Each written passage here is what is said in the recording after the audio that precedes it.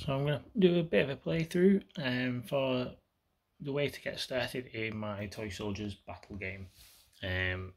Over here is all the other teams. So we've got green, tan and red. I have made more, but these are the ones I've gone with. Got the battle mat underneath and some terrain, but just to save time, I'm going to keep it as it is.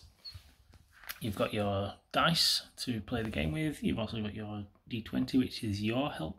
And over on the other side is the dice for the other team, one soldier, and the 30d20 for health. You also got the movement templates.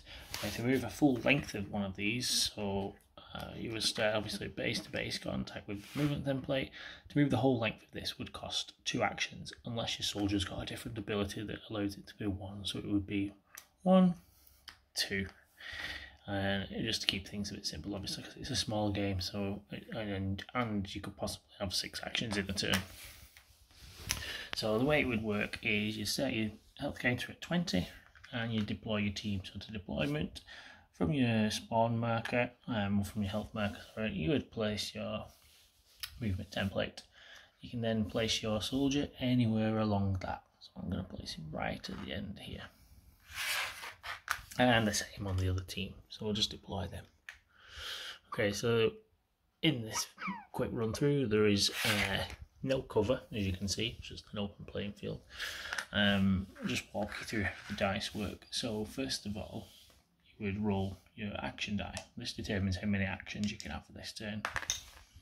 So 2. So for the green team, we're going to have 2 actions. So that can literally be moving your guy into cover, moving you into closer range, or just generally climbing up terrain or getting close to the enemy. So in this case, we're going to move forward.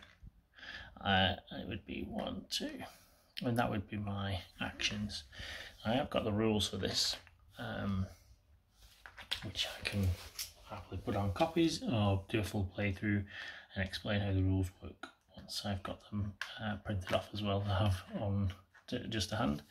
Now I don't think we're going to be in range, so long range works with 3 of these templates. We're currently still sitting in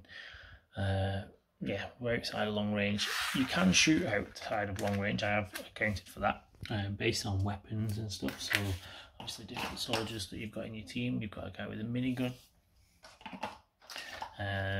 we've got the sprinting soldier who's basically got like a normal machine gun as well, but I've got the whole like I said in the rules, it kits out with which soldier's got what, as well as taking into consideration that he's got a handgun. We can have base-to-base contact, and we've got missiles and things like that. When it comes to missiles, grenades and stuff, you've got your attack die, but because they're obviously like a grenade and it's explosive, you've also got the boosted attack die, and you would roll both together to buff your attack. So we've only got 2 at the moment. We had 2 actions, so we can't really do much with those. So we'll move over to the red team. Again, we'll roll the green die, and he's got 4 actions, so he's going to move 1, 2, and then we're going to check for range. So 1, 2, so his green would be in long range in this instance. So just to show how firing would work, now each soldier has 2 health. Obviously your D20 is set to 20 as your maximum health for your team. We'll try not to knock it over. And if you reduce that by 2 in your attack, again outside of long range has abilities, so you would, the player controlling the green team in this instance, because they're going to come under fire shortly,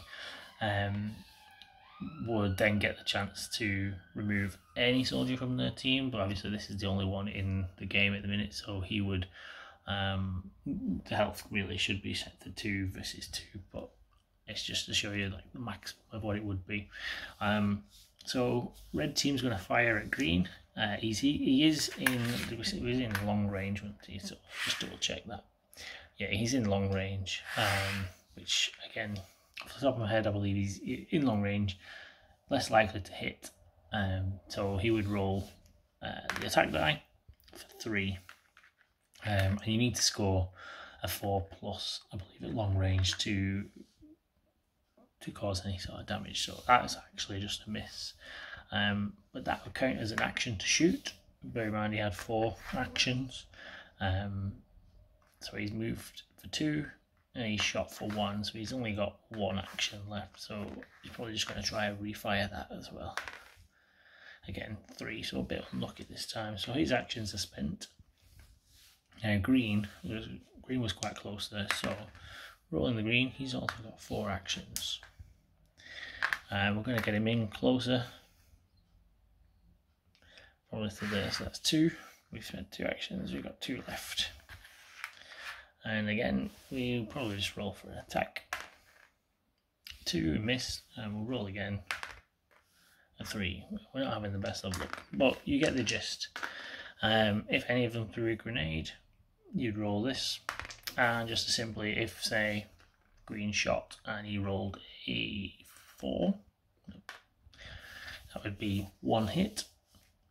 Blue would get, red would get to roll the blue defense die and simply just roll to avoid it, and that would also count as a block.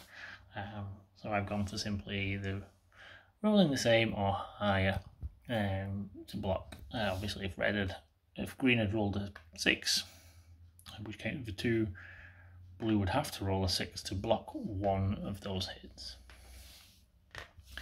And you can see, simply a simple game for Toysoldiers. Just wanted to make it fun. Obviously, when you've got your whole team, it works out better with the amount that you can have on your team. But yeah, thanks for letting me know.